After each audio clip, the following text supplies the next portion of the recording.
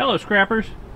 Well, I wanted to do a little follow-up on my last video where I scrapped out the Beckman DU-64 UV Vis spectrophotometer. I've done a little bit more research on some of the bits and pieces I got out of it, and I thought I'd give you a bit of an update on them. Well, first off, this Deuterium UV lights, I thought this would be the most valuable piece I would get for resale out of the unit. Turns out it is not the most valuable. It's worth maybe $100 for a good used pull. Maybe $100. I'll tell you what the most valuable piece here is. It's this LCD screen that was behind the membrane keyboard.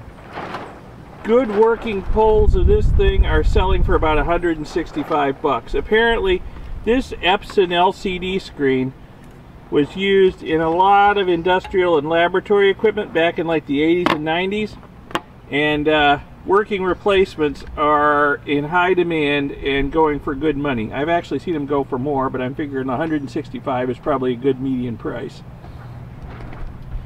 So that's nice. So I've got a couple of things here that I can sell and make some money. That's good. This membrane keyboard, well, there's a couple things about it. First off, I was wondering if the traces on here were silver. Over here where the name and info was, I put a little drop of nitric acid on it, and it's not showing up too good even in macro mode, but the nitric acid chewed away the silver over the top and exposed the copper underneath. So yeah, this is silver plated copper traces, and there's a lot of it on the other side of this board underneath the membrane. So what I will do is the next time I'm doing silver recovery, I will strip all the silver off this board, because there's a fair amount of silver plating on this board. I'm not going to let it go to waste. But it gets even better.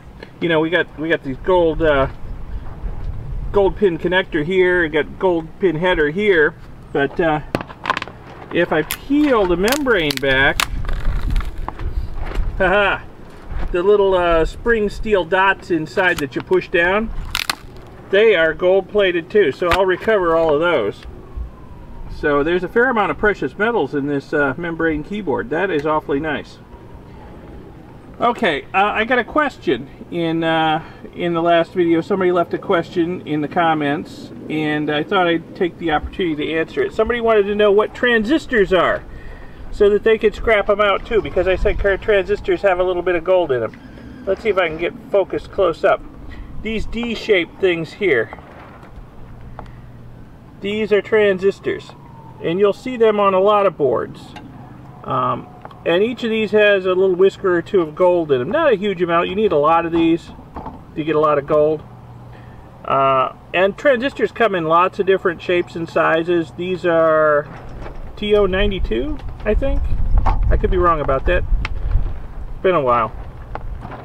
Style transistors, but like I said, they come in lots of styles and sizes and shapes. And these are little signal transistors. Sometimes you'll get them with a metal can, and sometimes you'll get a metal can with the gold-plated legs, which is nice.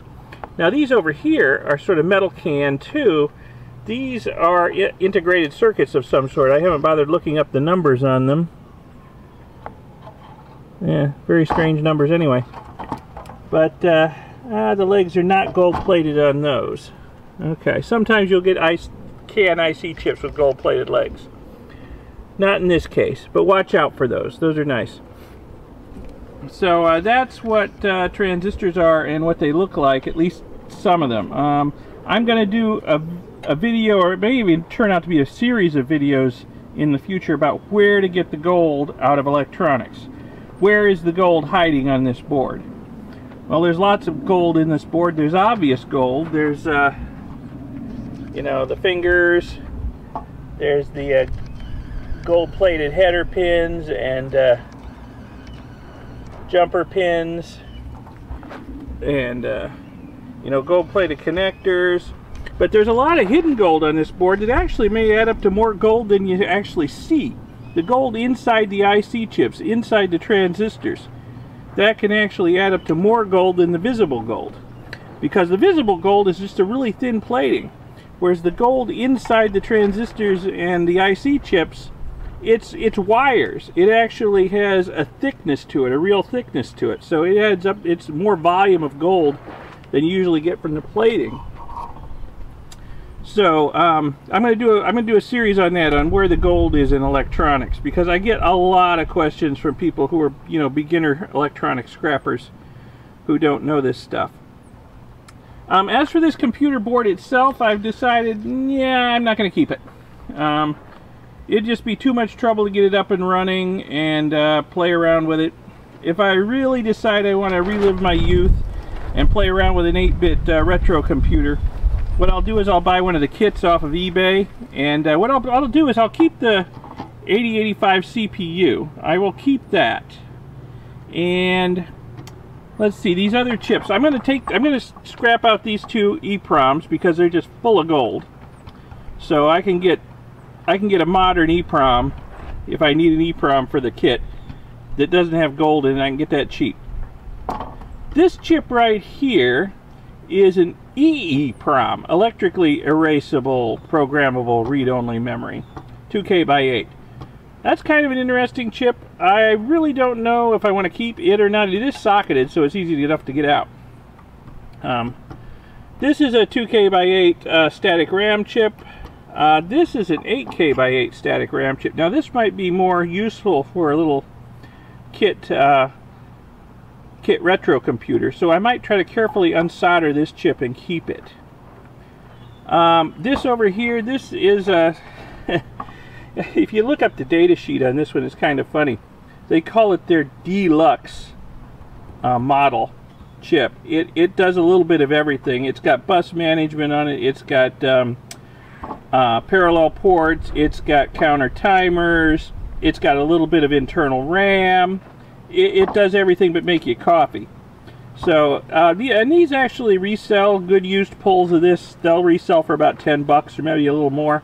So I might try to resell that. I want the riser card it's on because it's got gold pins, so I'm going to get those gold pins. So, you know, this chip, maybe this chip would be good for a little kit retro computer. We'll see. I don't know. I might go Z80 rather than 8085. We'll see. If I decide to go that route anyway. I really need a computer that I can do video processing on and surf the web and run spreadsheets. Can't really do that with any of those retro computers, but they are fun to play with. I have to give you that. Let's see what else. We got a few other good things on here. This is a 12-bit analog to digital converter. Doesn't resell for much, unfortunately, but I'll scrap it out and get whatever gold's in it. Instrument. This is a ceramic IC. This is an instrumentation amplifier. I bet that it has gold in it, just like these EEPROMs have gold in them. I hope that's showing up. So I will process this chip for gold too. So yep, not keeping the computer. I'm gonna scrap it out. So anyway, that's just a little bit of an update. Oh, one other thing I'll show you. One last thing, I forgot to show you this at the end of the other video. This is the big pile of heavy aluminum plate I got out of that unit. My goodness, there's a lot of aluminum here. So that spectrophotometer was really worth scrapping out. It was a fun scrap out. I learned a lot. It was a little frustrating at times, but I learned a lot about the way it was built. And I got a lot of good stuff out of it. So if you run into one of those things, get it if you can. Get it cheap, get it for nothing, and scrap it the heck out, because it's really worth it. Alright, that's it for now. Just a little short update, short and sweet. Please subscribe to see future videos. Give this video a like if you found it at all interesting. Press the little bell icon to be informed when future videos come out. And keep it safe out there. I'll see you in the next video. Bye.